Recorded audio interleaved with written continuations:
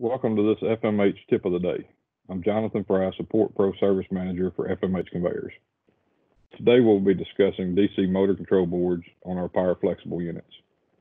First, make sure the power is disconnected from the unit before performing any work. Let's start with an overview of the unit. As you can see on the slide, the top section of the conveyor is your in-feed end. With our product flow going from left to right, the power supply enclosure is located at the in-feed end of this unit. This enclosure houses your power supply board and the DC motor control board. Also, this enclosure is where your serial number for the unit is located. The serial number will be on a blue and silver tag and located on the outside of this enclosure. The serial number will be required for any phone support that is requested.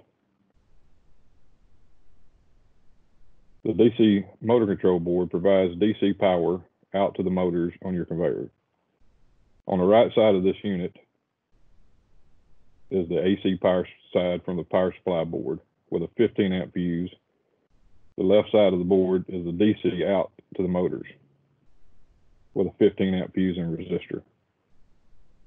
There's an indicator light LED module in the center of the board that provides feedback on the state of the board. If the indicator light is lit green, it indicates there is power to the DC controller from the power supply board. It also indicates that the AC fuse is good. It does not supply any indication as to the condition of the DC fuse. If the indicator is lit red, it indicates that a current limit condition has been reached. Check the CL trim pot and increase in small increments clockwise if necessary. If a replacement board is needed, be sure and keep the plug-in horsepower resistor and the DC fuse if not damaged. The only time the horsepower resistor would need to be replaced is if there is physical damage or cracks in the resistor housing itself. A replacement board will not ship with a new resistor or DC fuse. These are ordered separately and have kit part numbers based on the electrical needs of your equipment. The fuses, an AC fuse, if blown, could mean that the board is bad. Isolate the board, replace the fuse.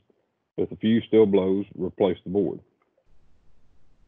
On this side, the DC fuse, if blown, could be a stalled motor, a bad motor, or a shorted out motor cable. Check for any damaged wiring and amp draw from the motor.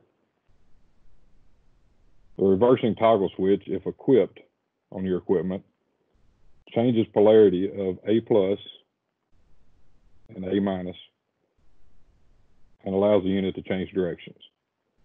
Toggle switches are 3 position. You have forward, neutral, and reverse. This requires you to stop in the center before changing the direction of the conveyor to prevent damage to the board. To change the unit from forward to reverse, you would change the switch from the forward position to the neutral position and then to the reverse position. If the unit isn't functioning, it's a good idea to check this switch and confirm that the switch is not in the neutral position. If so, change the switch position to either forward or reverse to match your application. Speed dial indicator, if equipped, is an indicator to allow you to see the speed of the unit itself. It allows adjustments of the conveyor speed from 0 to 100%. Again, if the unit isn't functioning, it's a good idea to check this dial indicator and confirm that it isn't on 0 or the unit won't run. As always, once work is complete, troubleshooting is over, make sure power is connected back to the unit. Hopefully these few suggestions will allow you to quickly troubleshoot the status of your DC motor controller to determine what corrective actions need to take place to get your conveyor back in service. As always, you can contact FMH Service at 1-844-364-7378 to speak with one of our factory-trained service technicians.